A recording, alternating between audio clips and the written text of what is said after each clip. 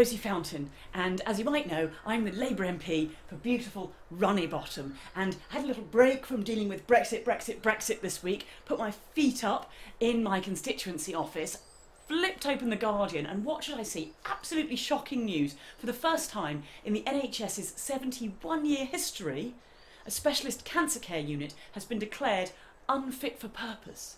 So the report, which was commissioned by NHS bosses, says that the Mount Vernon Hospital in Hillingdon is providing a substandard level of care just across the board. They say staff are working very hard, doing the very best they can, but it is grossly understaffed, equipment is out of date, the buildings are all run down, it's delays in absolutely every area of getting attention, getting care, getting support, all of this stuff. It's absolutely horrible, horrible, horrible. You can look it up. And what I'm going to do is get straight on the case. I'm going to find out who the local MP is and get them to write to Boris Johnson, because Boris Johnson, I mean, you know, the Labour Party, we care about the NHS, I care about the NHS. Boris Johnson cares so much about the NHS, he actually drove a bus around the country with a great big lie about giving money to the NHS on it.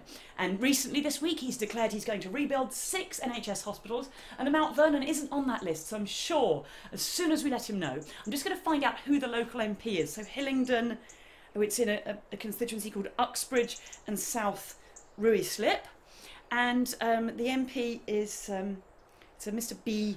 Johnson. So hi Samira, yes, do me a little favour, I want you to draft a letter to the MP for it's Uxbridge and South Ruislip, Bill or Brian or something Johnson, find out the name, and get them to write to Boris Johnson and tell them about the problems at the Mount Vernon Hospital.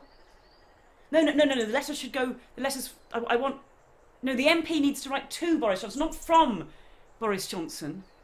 No, okay, I think I'm losing, it's because we do these things outside. We do these things outside to make it look like I'm in touch with nature or something, and I always lose reception. It's absolutely terrible, this constituency. We need...